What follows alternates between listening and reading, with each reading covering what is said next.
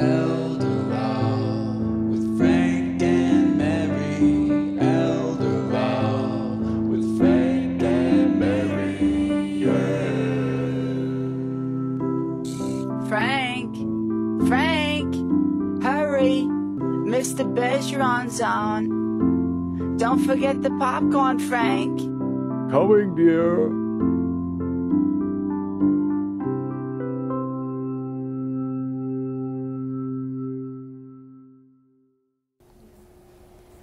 I have a question. I'm Pat, a registered nurse, a clinical nurse liaison. So some of the things I run up against are, or that I see, are that we are managing these patients in the community setting and putting in the services, and all too often we feel like we're forced to give up caring for the patient because of reimbursement and payment and have to discharge them, and then they come back through the system. But I'm also seeing primary care physicians getting frustrated with the barrage of phone calls, paperwork, case conferencing, and trying to come with a solution.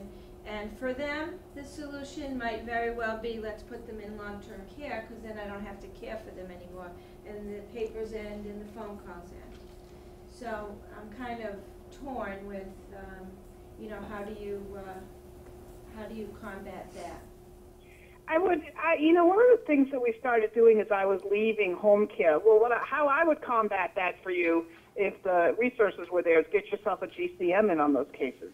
Get a geriatric care manager, because they're gonna be the liaison for all of the different services at home, and filter some of the questions to the physicians in a more clustered fashion so that they're not happening with a million different phone calls. But the other thing that I would look at, that we were looking at in home care as I was leaving home care and going into this work, was standing orders for physicians for different diagnoses.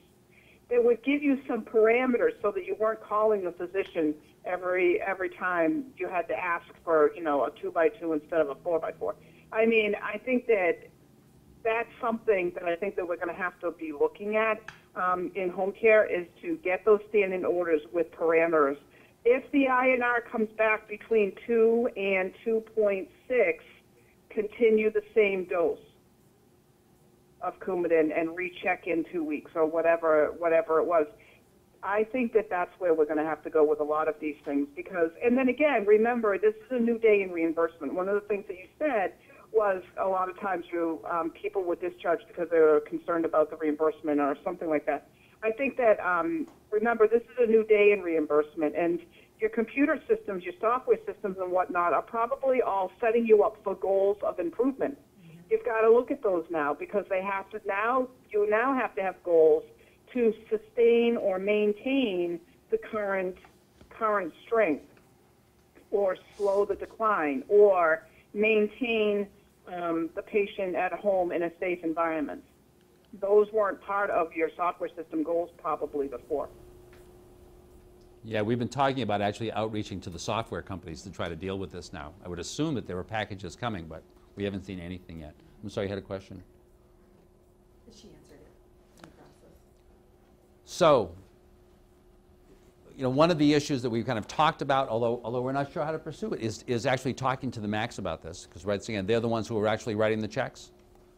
If you have do you have one person that you're always dealing with at Medicare when you're doing submissions? No? Because one possibility is to do that. Taking the leap is really just trying, I know that from your perspective, you've got to be questioning whether walking in these things are going to work for you, right? And I don't have the answer as to whether they're going to work for you. I guess I'm suggesting we'd be interested in working with you to see to try to figure that out. But one of the things that was raised here today is should there be conversations now between you folks and the doctors that are practicing in this area? Maybe something that's even sponsored by Marlborough Hospital, because so many of the players are coming through Marlborough Hospital on the way here, so that we can have a conversation about what the appropriate orders are that you're going to need when you're doing your OASIS, right? That are going to justify care in these kinds of cases, right? Because once again, it is a new world, right? But everyone is trying to figure out how to deal with it, and the doctors I mean, they know less about it than you do, right? Because they're not, this isn't where they get paid, right? So they are not nearly as interested in Jimmo, right, as all of you folks are. So to be trying to figure that out, once again, we'd be glad to try to work with you to figure it out. I'm not going to talk about appeal because we were talking about that, except that we do need to figure out, and the question is from your perspective, whether you almost want to be helping folks that you see understand the appeal process, because you're not going to be doing the appeals, right? The appropriate people, right? Either you're saying you're going to deliver the services or not, right? And you're doing that after Medicare has said, yes, that's the correct package, right? And then Medicare is either later on, is either going to be paying you and everything's fine, or later on they're going to be coming back, looking at some of your cases and trying to grab some of the money back, right? So from your perspective, you want to make sure that your documentation is good enough to be able to support yourselves, and you need to feel confident enough about life after Jimmo that you're taking the risk. Because once again, you're going to get paid, but then the question is Medicare going to try to claw it back?